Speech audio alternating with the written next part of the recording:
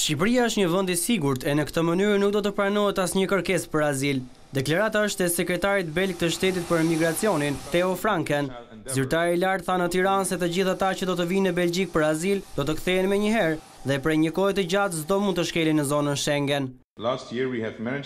Ne kemi mundur që vitin e shkuar të kthenim në Shqipëri 689 qytetarë shqiptar, të cilët ishin në Belgjik në mënyrë të palishme.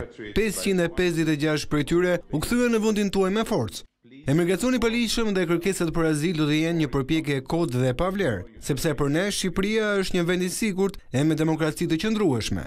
Për të gjitha kërkesat që do të marrin përgjigje negative, vendimi do t'i bashkangjitet dhe një urdhër i menjëhershëm largimi nga territori i Belgjikës, po ashtu do të ketë një urdhër i cili do t'u ndalojë hyrje në zonën Schengen për një kohë të gjatë. Në konferencën për shtyp të mbajtur në Ministrinë e Brendshme, zëvendës ministri Rovena Voda tha se prej kohësh po punohet që asnjë qytetar shqiptar të mos shkojë në zonën Schengen pa plotësuar kërkesat. Policia e shtetit ka forcuar masat në të gjitha pikat e kalimit kufitar me fokus të veçantë minorenat e pashoqëruar, duke proceduar madje dhe me ndjekje penale për prindërit që lënë të miturit e tyre të pashoqëruar në vendet e BE-s.